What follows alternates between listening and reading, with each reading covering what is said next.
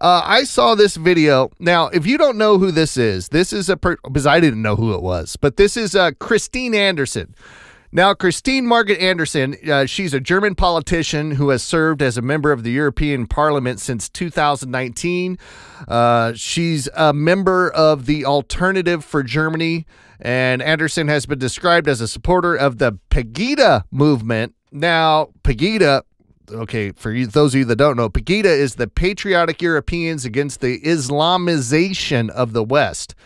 So she's a little extreme, but I mean, is that extreme? It depends. She's definitely ultra-conservative, ultra-borders in Germany. But what she had to say, I think, is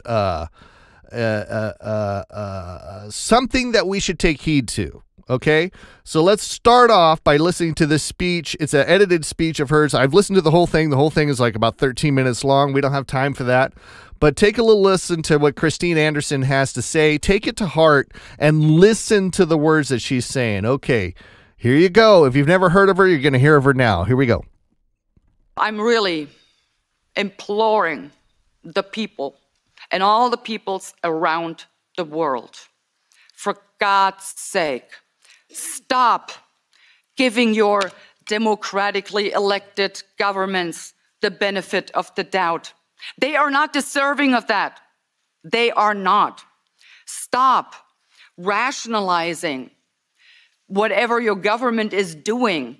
Stop rationalizing and come up with some good intentions. They have no good intentions. Never. As I said before, in the entire history of mankind, there has never been a political elite concerned about the well-being of regular people. And it isn't any different now. Why should it? Stop giving them the benefit of the doubt. Because I can tell you, you cannot comply your way out of a tyranny. It is impossible. Trying to do so, you will only feed a gigantic alligator in the hopes of being eaten last. But guess what? Your turn will come, and then you will be the one swallowed up. I also have to ask the people, end your silence. Speak up. For God's sake, stop complying. Start rebelling. They're out to get you if you do not resist.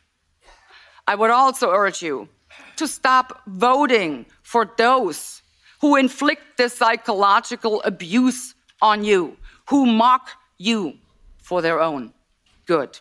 In order to deal with this unfree world, to defy this unfree world, I have decided to become so absolutely free that my very existence is an act of rebellion.